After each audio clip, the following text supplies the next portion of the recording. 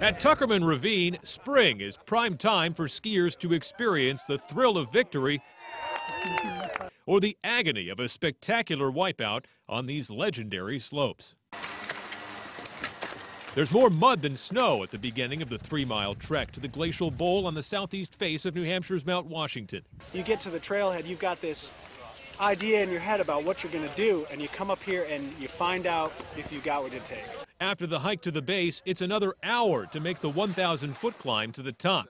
There are no ski lifts here. Skiers and snowboarders form slow-moving lines, each person using the footsteps of the person in front like a staircase, all to experience a heart-pounding thrill. No 2 days and no 2 runs are alike. Another really steep one like Sluice that's not a good beginner run. Rangers warn spring brings its own dangers. Fall up high, you can hit one of those sidewalls. Some brutal injuries have happened in there. Many thrill pilgrims say that's all part of the allure. In fact, Tuckerman is considered the birthplace of extreme skiing in the U.S. It's pretty dangerous. It makes it fun, you know.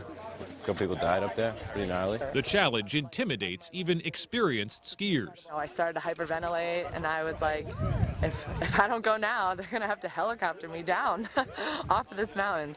But took a deep breath and just went for it. The average snowpack here tops more than 50 feet per year, and the trails some of the steepest runs in the country. Why thousands will make the journey here until the snow is gone at the end of the month. Adam Sexton, WMUR News 9.